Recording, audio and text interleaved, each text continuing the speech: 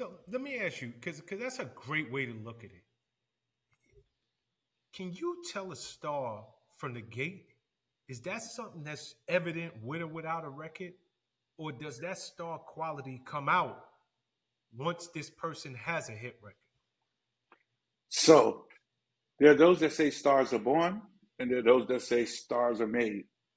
Um, I think Mariah Carey is a star that was made, though a star because she had Tommy and told, and she had talent. It's not we're not when I say this, I'm not talking about people's talent. I'm talking about she was married to the head of the label who put all the marketing dollars behind her, pushed her. She had the talent to match money, talent, superstar made. Right? Janelle Monet was a star when we first met her. Outkast signed her long before the Janelle Monet that you guys saw. You could tell she was a star. We didn't get a chance to grow it. Atlantic Records put money, star, Janelle Monet, global superstar. Some people are made stars. Some people are just stars, and it's just a matter of the world and everybody catching up. Those little Michael Jacksons of the world. You knew he was a star from before, and it was just a matter of the world catching up.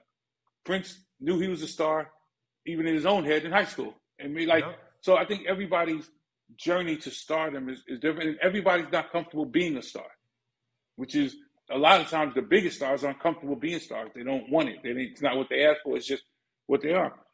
And then there's the special type of star. The star that's going to outwork everybody. And that's what makes them a bigger star. Beyonce, Kevin Hart, The Rock. They're going to outwork everybody. Jennifer Lopez. But they're not maybe even the most talented.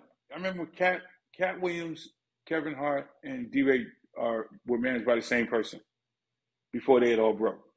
And even at the time, you could be like, all right, he's the most naturally funny, but he's going to outwork everybody.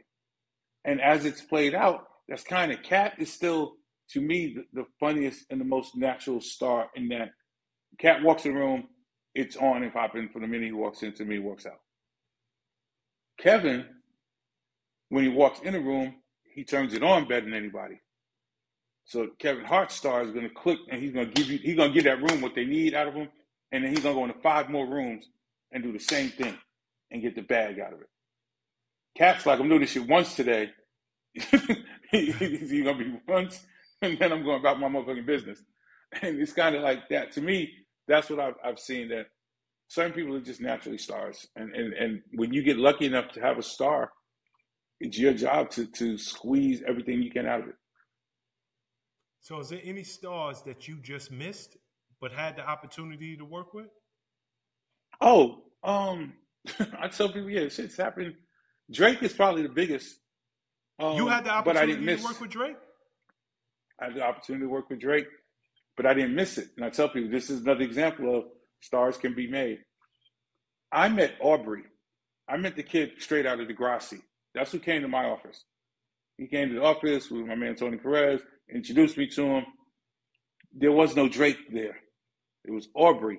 It was a kid that had been an actor in Toronto who just landed in New York that wanted to have a music career.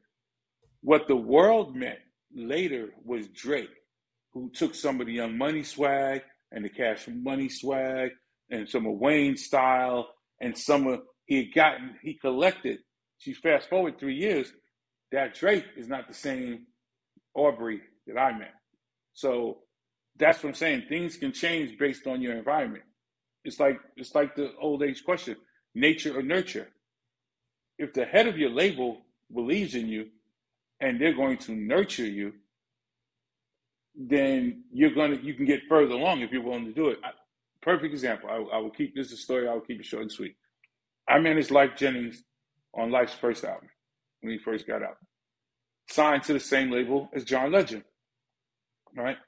John Legend signed to Kanye West, the golden child in the building.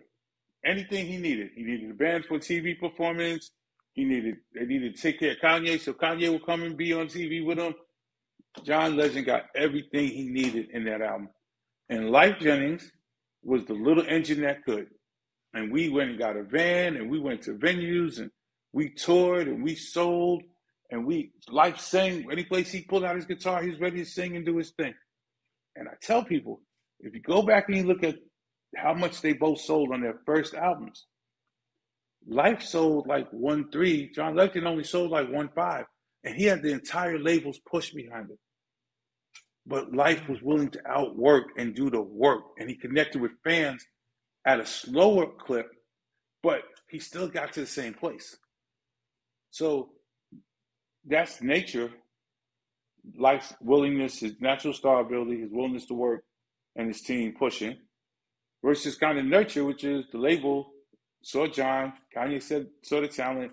They had Kanye to work with, John's ability, and then they nurtured it by spending money to get him on stuff. So, yeah, I have missed. Drake is the biggest artist that I would say I passed on, but I always say I didn't meet Drake. I met Aubrey. And you literally passed on it, like, yo, I just don't see this. It wasn't like I passed like I'm not messing with it. I was busy with a lot of other artists at the time, and I didn't have anybody on my team at the time that was like, yo, I'm gonna take this kid and run with it and go. Again, the style wasn't even the same rapping style. It wasn't the cadence. None of that was there. He didn't even have any real records like that. Remember, he's a great writer, so he had written some great stuff that got Tony Perez's attention.